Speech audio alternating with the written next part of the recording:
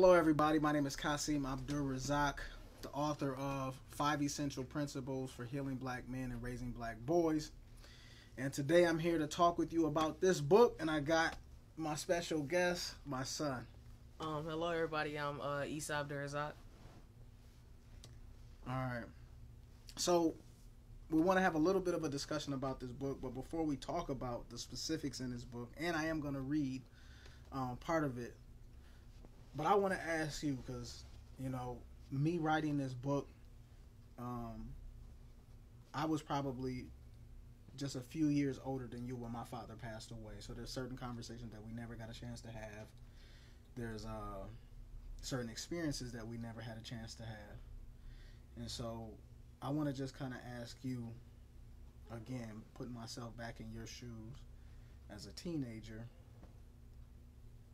is it important to have like a relationship with your father? Most definitely. Yeah. What and again, specifically being that you're a black boy growing up, what does it mean to have a black father in your life, and what are some expectations that you have for me as your dad? Well, black fathers are just amazing role models, and they help me grow and develop into the man that I want to be. And you said, like, what role do you play in my life? Or what are the expectations that you have for me? Expectations I expect for you to be stable yourself, to give me advice, and to be able to help me. All right. Now this look. I want us to be real, have a real conversation. Is that always a perfect relationship? Does it always happen the way that you want? No. Okay. That's what I expected. Part of like writing this book, man, was really about knowing that as a father, there were some things I felt confident in, some stuff that I felt I was getting right, but there were some things I knew that I was getting them wrong. And so there's a part of this book that I want us to read together, because it talks about, as a parent, you really have to be able to learn from your child. And that's been one of the things for me that's been a learning curve, man, is that as my oldest son, there's some things I just did not know to do. And the only way that I learned how to do them, or that I'm still learning how to do them, is by you teaching me. So I want to read this part, and then I want to just kind of have some conversation with you about maybe what your reactions were about as you listen to it. But the part I want to share is like a story of a time I did share with my dad that was one of the most memorable times of my life. It happened when I was like an 8-year-old, and I went on this camping trip, and my dad came on the camping trip with me. So this part that I'm reading is actually from the section of the book titled Mining Our Own Business. And because that's what it means to be a black father, it means to invest and to mine the relationship with our children. So listen to this, and I want you to think about like our relationship, and maybe either, you know, how you've experienced this, or maybe it's something that you want to experience. In 3rd grade, 8 years old, my father came on a school camping trip, Camp Courage. He ate breakfast with me in the lunchroom that morning before we left on the bus. I recall feeling proud. Kids came up to my dad and asked him questions, looked in awe, and adults showed him great respect. My father was a people's person, and yet genuinely himself. Camp Courage was one of the best experiences in my life. Each day we woke and went on hikes, fished, swam, and canoed. My dad, John Rudell Withers, was a standout. He knew how to do it all. He even knew things my teachers didn't, and he was good at translating the information to kids. My dad, a country boy from the South, was the star of the trip. Every kid wanted to be in our group for everything. A highlight for us as kids was a day on the basketball court. We were out there playing when the teachers decided to get involved and show their skills. Well, John the Legend got on the court and destroyed every staff member. Shot after shot, move after move, and man, he looked good doing it.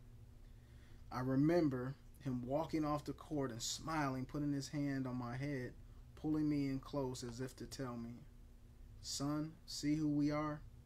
See what we can do? We are great people." The last night of Camp Courage, everyone met down in the big hall to tell stories and make s'mores.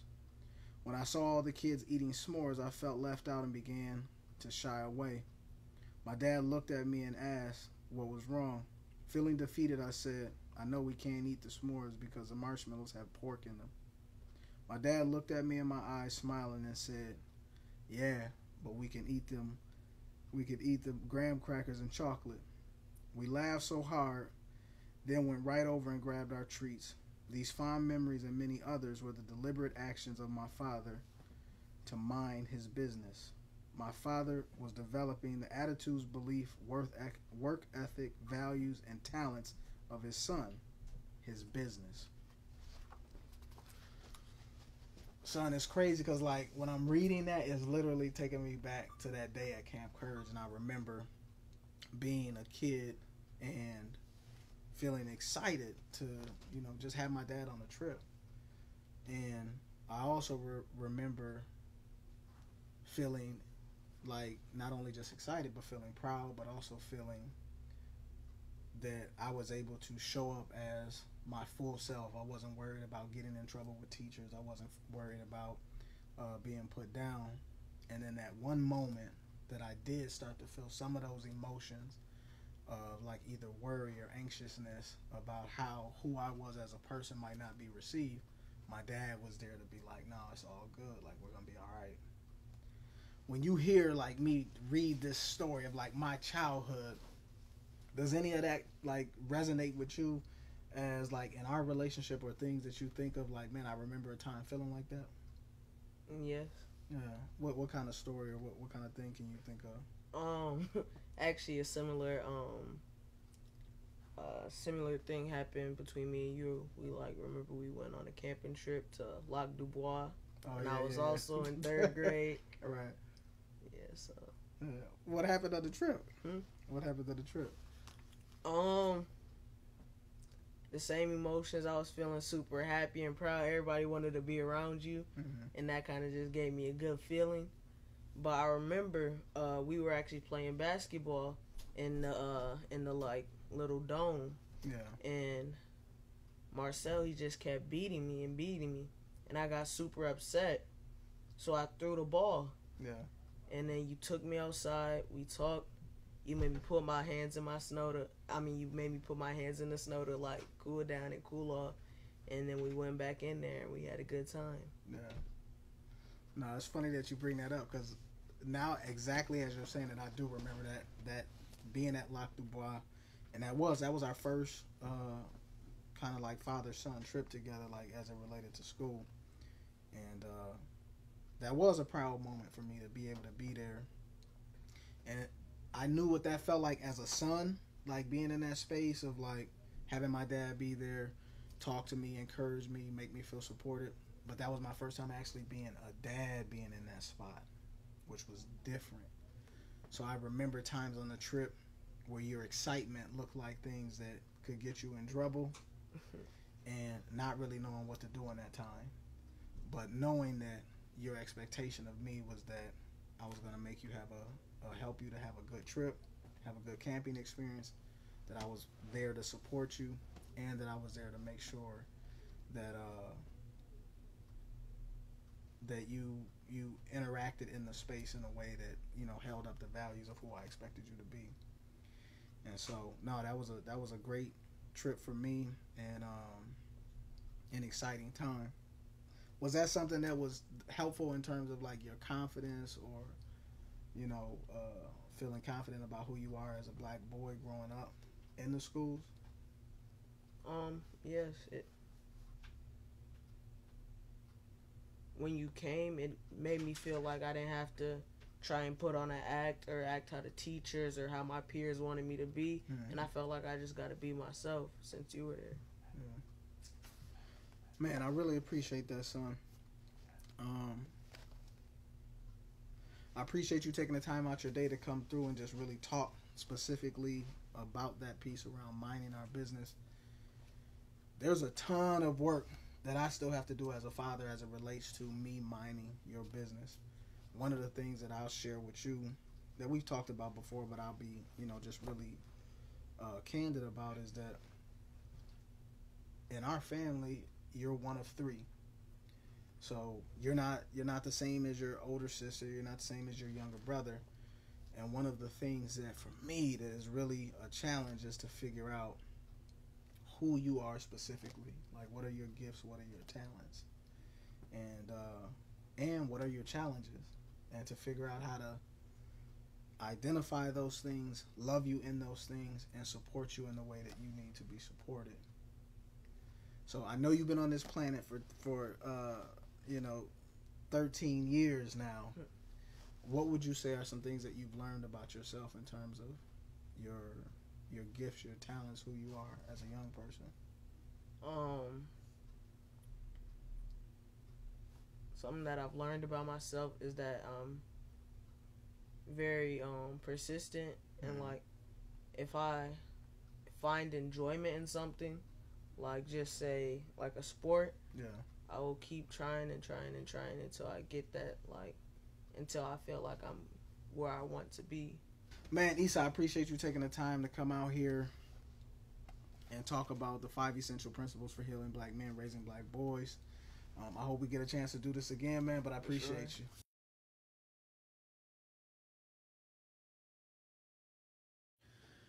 Thank you for taking this time to sit with me, Kasim Abdul-Razak, the author of 5 Essential Principles for Healing Black Men and Raising Black Boys. This was a book that, man, it took a lot out of me as a person. There was a time in my life that really inspired me to put these words on page, and part of it was the re-experience of a traumatic event. As a teenager, I had a father who passed away at a very young age. He was 38 years old. He died in our living room. And unknown to me, I was carrying a lot of that trauma, a lot of that experience around with me from my teenage years to my young adult. And it didn't get into the point of where I had my own children that I started to notice, again, some of these effects of losing a father at a young age and then finding myself in the very similar situation, which was being a black father having to parent young black boys.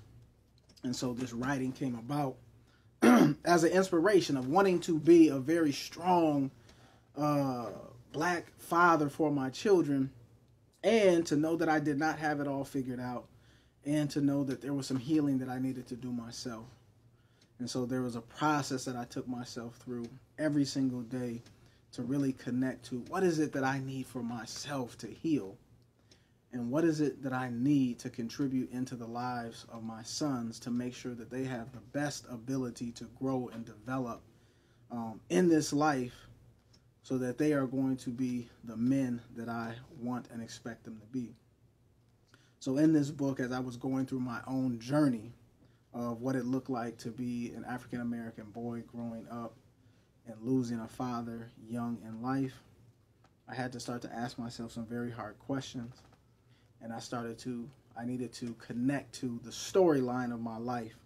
And one of the things that was beautiful as I went through this process is that there was a pain. There was a pain that went along with writing and thinking and contemplating and processing all of the things that are in this book.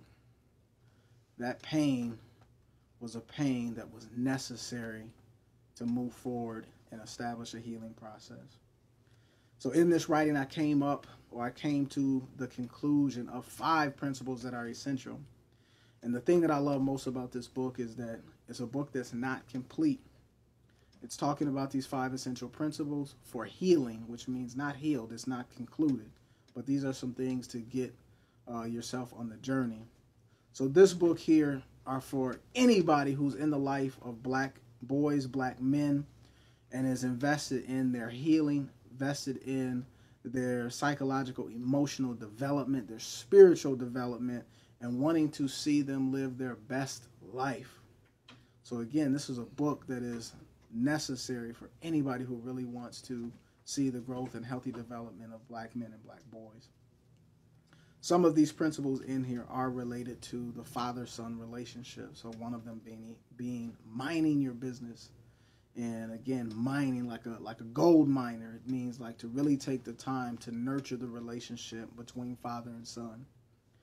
And that means that it's a reciprocal process. As a father, there's no way to know every single thing that you need to know about being a good parent, which means that you really have to take the time to get to know your child. And if you have more than one child, getting to know those children individually. What are their strengths? What are their challenges? How might they need you to adapt as a parent to show up in the way that is the best fit for them to get to their end destination, which is health and wellness.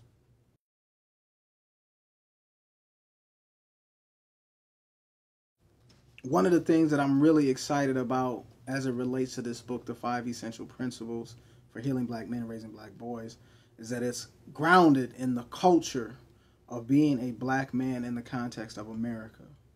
And there is a ton of history that speaks to the challenges that black people have endured in America. And the one thing that's been a saving grace that is connected to our ability to maintain our sense of humanity and also take the necessary steps to start to imagine what it feels like to heal is culture. African American culture. A big part of writing this book is connected to the legacy of being black in America and what that culture looks like. And one of the things that you will find in this book that is 100% of a cultural takeaway is storytelling. To be black means to transmit the way that you show up and the lessons learned through story.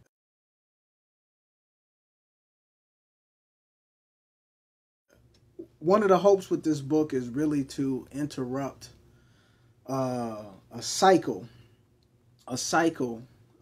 within the black experience, which is knowing that boys of today will eventually become fathers of tomorrow. The hope is that we really, again, start to disrupt this cycle and build our young boys from their inception into their adulthood in ways that feel productive, that feel healthy, that feel aligned culturally.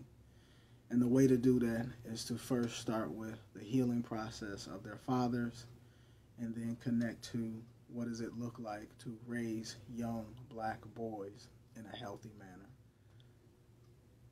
As we begin this journey of healing our black men and raising our black boys in a healthy way, we are really speaking to unlocking the infinite potential, which means the ability to show up in life in all of the possible ways that black children can grow and become viable members of the society.